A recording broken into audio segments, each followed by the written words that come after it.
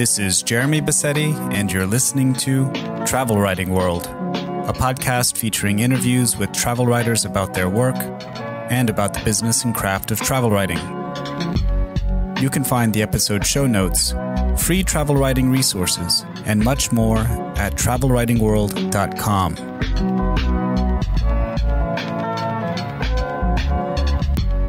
For the past 40 years, Steve McCurry has been traveling the world and photographing its beauty. He is known for creating some of the most iconic images of our time, like the photograph of Sharbat Gula, the Afghan girl who appeared on the cover of National Geographic in 1985.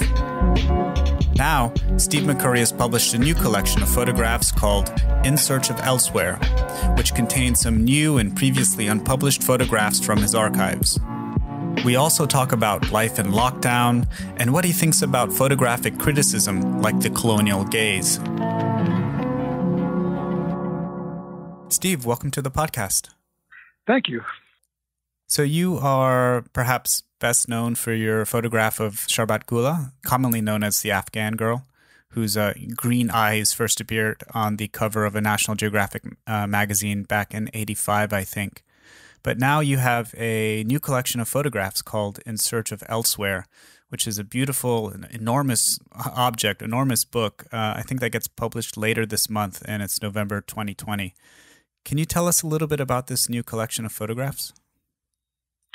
Sure. We have this very intensive scanning project going, looking at all of my work over the last sort of 40 years. You know, so often when you're dashing from one place to the next, you come back from a trip and you do a quick selection of your work, and then perhaps you're off somewhere else, and that you've only had one pass at the selection process. And so sometimes, you know, months or years goes by and you haven't revisited that work again. And that's what I did. I went back and looked at some of my assignments and projects from the 80s and the 90s and started finding pictures which had originally been overlooked, pictures which maybe in the passage of time have taken on more significance. You know, the world's changed. It's changing, you know, so rapidly all the time. And I think that when you go back and look at pictures that are, 20, 30, 40 years old, they take on that kind of patina of age. And it's sometimes you're really pleasantly surprised of what you've seen. And then, I don't know, styles change and your mood changes. And perhaps on the first selection process, you were looking for only one specific sort of thing. So this was a chance to kind of go back and look at some of my early work. There's also some recent work from even the end of last year, pictures which had not been published. So it's a little bit of the old and some of the new pictures of Cuba from last year, Antarctica, place I had never been to before. So I'm really, I think it's a great kind of look back, but also looking at kind of what I've done recently. It's interesting. I was going to ask you if some of these images were from the old slide film days and digital images, but it seems that there are images from both days. Yes, that's right. Yeah. Very good. So the subtitle of the book is Unseen Images, and you've just mentioned that you have some newer images here, the ones from the Arctic and from Cuba. And some of the images I recognize from other publications, I think from the publication that you did with Paul Theroux many years ago called The Imperial Way, that deals with trains and Pakistan and India. I can recognize some of those. About how many images here are new, and there are some how many are... Yeah, I think that the majority are pictures which have not been published. Maybe they've been on Instagram, or there are a few pictures which I had published in, a book such as The Imperial Way with Paul Theroux from back in, 86 or whenever it was, which maybe had been ran small, or maybe the color wasn't so good, but I thought it'd be better to kind of revive the picture, take another look at it. But by and large, there are pictures which were not published at the time of the particular trip that I was on. So, as you alluded to, you probably have hundreds of thousands of negatives and film positives and digital images. Like, how did you as someone with this amount of work, approach or think about a project like this? I mean, like, did you have a theme in mind, an idea of a book, and you just like powered up the slide projector and say, oh, this one's nice? Like, how does it work? Well, I went through, as you mentioned, thousands of pictures.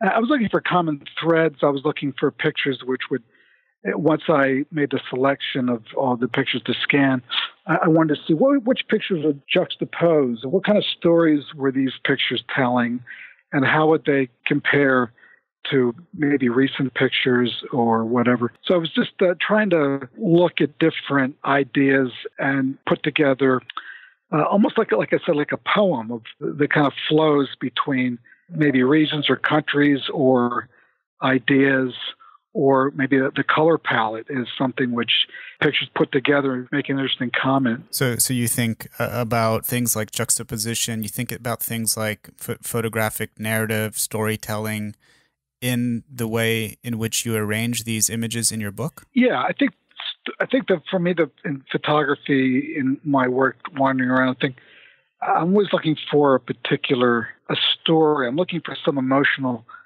content. I'm looking for something that makes a comment about a person or this, our life at this point in time. I have one picture of a woman walking down the street in Cuba, walking next to this wedding shop, and I thought it was so kind of poignant, this sort of hopes and dreams in the window, and forward thinking and optimism and youth, and then sometimes the reality of life. People walking out on the street in front of the shop, it makes a certain kind of comment about, life is often disappointing and is full of struggles and all that. Yeah, what I like about the book, I have a copy in front of me, and it's this beautiful, massive object, is that, the pictures speak for themselves. You don't have captions next to the images. You have them, of course, in the back of the book, but not next to the images themselves. So, the viewer is left to kind of imagine or reconstruct or kind of make sense of the image, him or herself, without any sort of prodding. It's just, it's there. And some of those images, as you mentioned, are very, very interesting. One that struck me is an image, I don't remember where it was, but there are two women and they're completely veiled, and they're looking in a shop window, I think a jewelry store. Yeah, it's in Mumbai in India. Uh-huh. Yeah, it's a beautiful, beautiful image. And the shopkeeper is kind of peering out the shop. And oh, that's the picture in Afghanistan. Yeah, that's right. Yeah, that is a jewelry store. They're on the street looking at jewelry, probably for a wedding that they were going to attend. Yeah, just beautiful images that, feed the imagination, and, the viewer of these images try to piece together the story, like what is going on. Not that we are expecting any kind of epic story or anything, but it's just interesting to think about, right? The power of the imagination and the stories here through the images themselves. Right, yeah. Mm-hmm. So my podcast focuses on travel writing, right? The written word.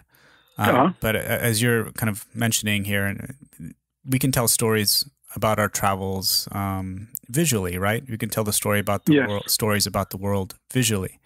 Photography literally means like drawing or writing with light. So the creative process, I think, is fundamentally similar. But yet you've been working with and are friends with people who've I've spoken with on this podcast, people like Paul Theroux and Pico Iyer, who wrote this nice foreword to this new book. So how do you see yourself and your work in light of like the travel question? Do you see yourself as a photojournalist, a storyteller, a photographer, a documenter? Yeah, I see maybe more of a poet maybe at this point, kind of photographing the world. I mean, I don't know what the label, what kind of label to put myself, because it kind of pigeonholes you. But I guess it's a documentary, photographing my life, things that interest me, and not so much, maybe when you're working for a magazine or a newspaper, you have certain expectations, or they want a list to shoot from, or they want a certain point of view. And you kind of have all that off in the back of your mind that you there's a deadline and they expect certain kind of pictures. So you often spend so much of the time kind of racing around trying to do that shopping list. Whereas when you're kind of working more on your own and it's more of a personal vision, you're not encumbered with all that baggage, and Are you no longer taking assignments from magazines and papers, or? Well, I do assignments, but I think that at this point I would prefer just to do my own projects in my own way, without having to. I don't know. I guess it depends on the magazine assignment and how interesting it would be to me personally. But just kind of having another tear sheet in my collection, that doesn't really kind of interest me. I'm more interested in making kind of my own pictures in my own way, and going to the places and photographing those places in the way that interests me. And I'm not, if I want to go to a place and only shoot portraits, I don't want somebody saying, "Oh my God, all you do, what does the place look like?" Right. We haven't seen Havana. What does Havana look like? We have all these tight portraits of people. They're great portraits, but we don't get a sense of the street. There's no cars, or we want pictures of people working or playing. So I would prefer just to go there, and if I'm moved to this way or that way, then I'll go in that direction. Mm-hmm. And the world has shut down recently, and travel writers, of course, people who travel the world and make a living from that, are having a hard time right now. But yeah, you and other photographers might have a pretty substantial back catalog with which you can play and rearrange and think about other, I guess, poetic objects, as you mentioned, like books, to bide the time. Well, there's books. The exhibitions aren't really happening so much right now, but print sales are there. There's certain assignments that I've been asked to photograph my family or my home. So, things have changed a bit, but all the travel work that I was doing has been postponed since March. So I had a full schedule. I was going to go to Malaysia, Singapore, Manila, Hong Kong, Beijing, Shanghai, to Italy. I had a lot of great plans, but it all just went away. Yeah. just down to zero. You want to be safe.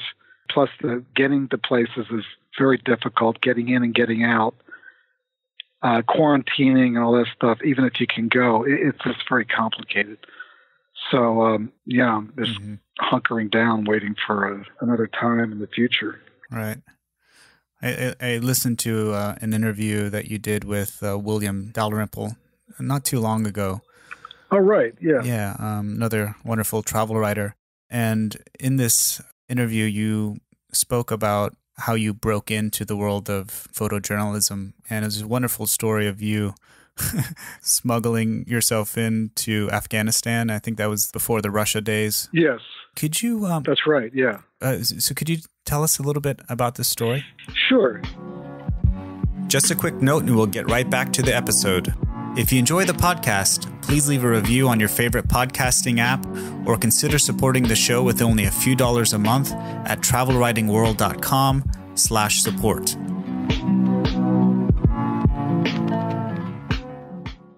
So I got an invitation by just a couple guys in my hotel, some refugees. It was like a $2 a night hotel up in the mountains in Pakistan, and they were telling me that there's this war raging across the border in Afghanistan, and villages are being bombed, and it's this terrible situation.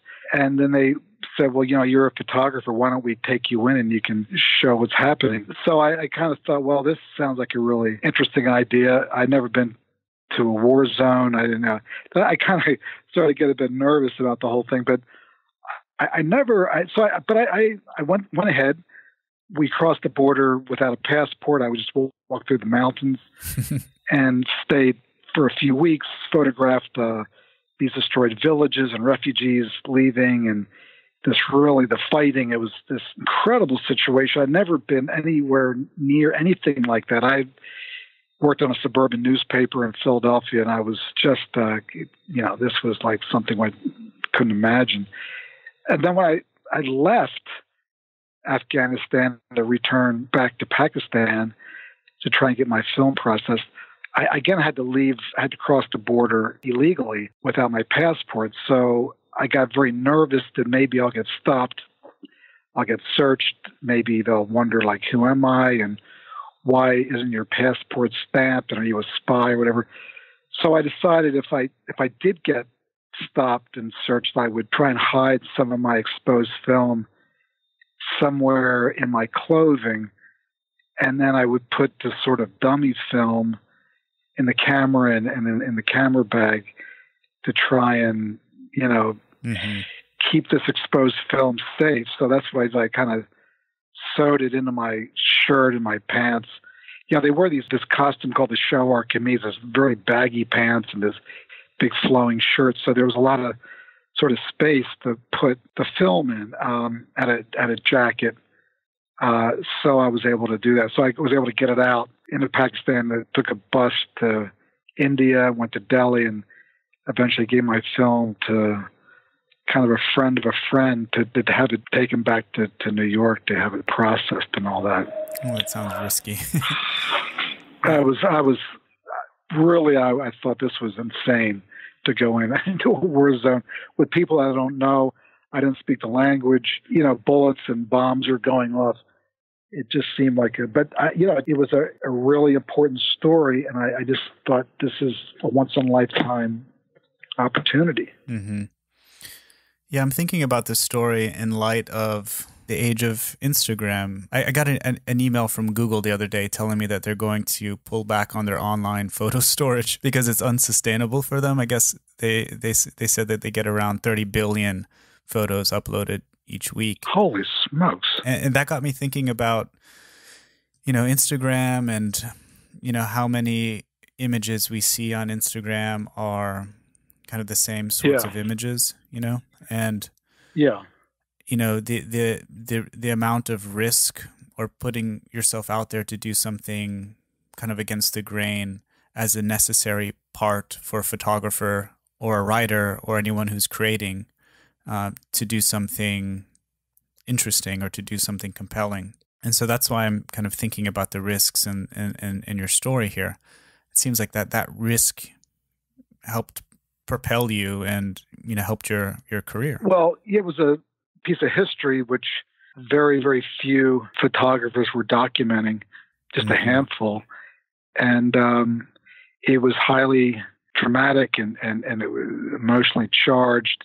So, yeah, all the pictures floating around the world today, looking at the glass half full, I think it's great that we all have a camera now on our phone. We can all photograph each other and, important days, birthdays, weddings, see a friend, and we can really document our lives. But I don't see that they're really in the history of photography, or I don't see that as competing with a photographer like a fine writer who goes out and describes something or writes a book about a particular place in a very talented and in-depth way.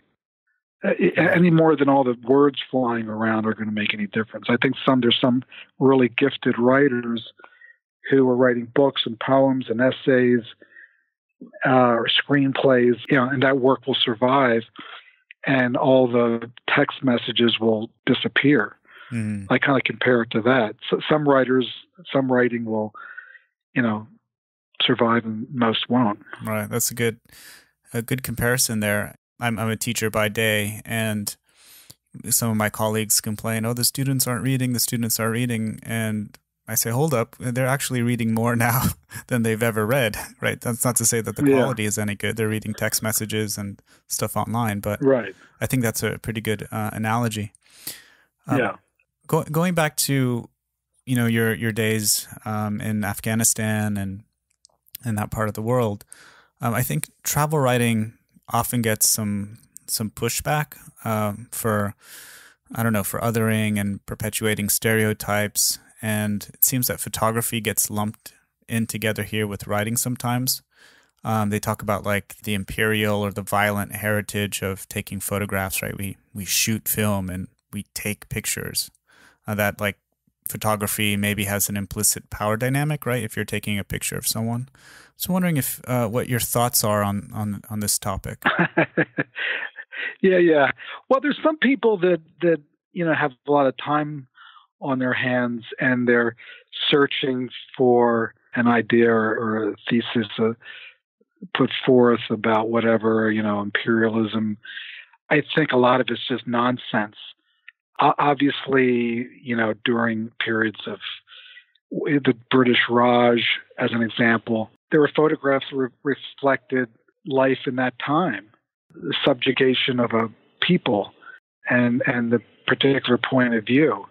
I think that they're important pictures. I mean, they show, that sort of racism. But I think that if I go to India, or if an Indian photographer comes to the U.S., or a French photographer goes to Nigeria, or South African photographer goes to France and views it in his or her way, we all photograph and we all write in different ways. Some people have all different kinds of styles and motivations, and you can always find somebody who, has a dark vision or whatever. But if somebody comes to New York from Poland or Russia or China and photographs the city which I lived in for 40 years, fine. We want different points of view. I don't know. I don't buy that premise that you mentioned. I think that it's all kind of fair game. When I look at the way, say, Indians and Indian photographer, and I know a lot of wonderful Indian photographers, and I see the kind of work that they do and the influences that they've had from, Henri Cartier-Bresson or Andre Cortege or whoever, that their pictures and what fascinates them about their country isn't so different than maybe what, Henri witnessed. But I don't really want to be told what I'm supposed to photograph any more than, as a writer, say, well, you're a white guy, you're an imperialist, therefore certain things are off limits, or we don't want you photographing anybody looking this way or that way, or per se. I don't know. I guess there's always somebody that wants to have a debate about, do you make pictures or do you take pictures? And that's an endless conversation. Do you take it or do you make it? It's like, my feeling is, does it matter? Like, who cares? The semantics of the thing. And if I go to India and I'm fascinated, say, with, taking a train ride across the country, I'm not suggesting that India is not a part of the modern world. I don't feel like I need to show somebody on a laptop with a cell phone. I don't know, whatever. In the end, you know what? You have to create and make your own work based on what fascinates you and what interests you. Life is short. And I think that you have to kind of do the kind of work that is satisfying and fulfilling to you personally, and not say, well, what are people going to think? Mm-hmm. And am I being respectful? And I think you need to, obviously, that's the thing. If you're being respectful and treating people with dignity, I think that's all that really matters. And if I'm fascinated with architecture or dance or food or still lives or landscapes or nudes or cars or flowers, that's my business. And I don't really, and if somebody wants to criticize that, God bless. If they want to, if they want to be negative and whatnot, that's fine too. Whatever. Yeah, you'd mentioned this respect and the dignity and the ethics involved, and I'm an amateur photographer myself, and I get anxious and I get fearful if I'm, taking photographs of strangers on the street. This just builds up inside. So, how would one? I guess. Well, you know what? You can negate. You can negate the entire history of street photographer, and one can say, you know what? You should only ask permission, mm-hmm. And therefore, all of street photography, you can negate all of that. And I don't know. I think that, are we really want to live in that kind of world where we don't want to photograph life as it is? Again, I think this is some kind of academic thing where somebody, I guess in France and Germany or whatever, there's strict laws about photographing people on the street. Mm-hmm. So anyway, in your book, you have a lot of wonderful kind of street images, but you also have these very intimate and personal portraits of individuals. So very selfishly, like, how do I approach someone on the street? Say I'm traveling somewhere and I'm fearful, I'm anxious. Well, it's how do I ask them? So what you do is you put one foot in front of the next. You walk up to them and say, you actually talk to them. Oh my God! You actually, you talk to them. It's painfully simple, and all you really need to do is just talk. Take the time and to go up and actually say the words. Can I? And if you do it in a a respectful way, in a friendly way, 99.9% of the time people will say yes. There's no magic. There's no skill involved. It literally, you just have to have the courage to walk up to somebody and say, you know what, you fascinate me, or I think you really look interesting. Would you agree to let me photograph you? I'm doing a project on this or that. Mm. It's really it's just a question of literally having the courage. Mm-hmm. And a lot of interesting portraits in this book. And so this is coming out pretty soon. I believe it comes out the 23rd or the 24th of November. It's a beautiful, big book. And so what's next after this? Like what's going on? Lockdown life? What are you up to? What's next? Well, I'm continuing to go to my archive. I'm working in a studio, spending time with my daughter every day with her, working on another book. Working on another 2 books. Wow. So, I have a lot to do. I wish, and the days are so short, but I just try to do the best I can. But life is good. I feel very blessed and lucky to be where I'm at. And, you just never know, you just have to appreciate each day as it comes. Mm-hmm. Well, stay safe out there. And when you resume traveling, continue to stay safe. Where can people find more about you and your book online? Well, I guess just my website, SteveMcCurry.com. I guess that's it, and then I guess my Instagram account. Okay, well, we'll put those links in the show notes to this episode. Thank you so much for your time and speaking with us today. It was a pleasure. Thank you. You can find the episode show notes and much more at travelwritingworld.com. Please remember to subscribe to the show in your favorite podcast app. And if you find the show valuable, please consider leaving a review or supporting the show with only a few dollars a month at travelwritingworld.com/support.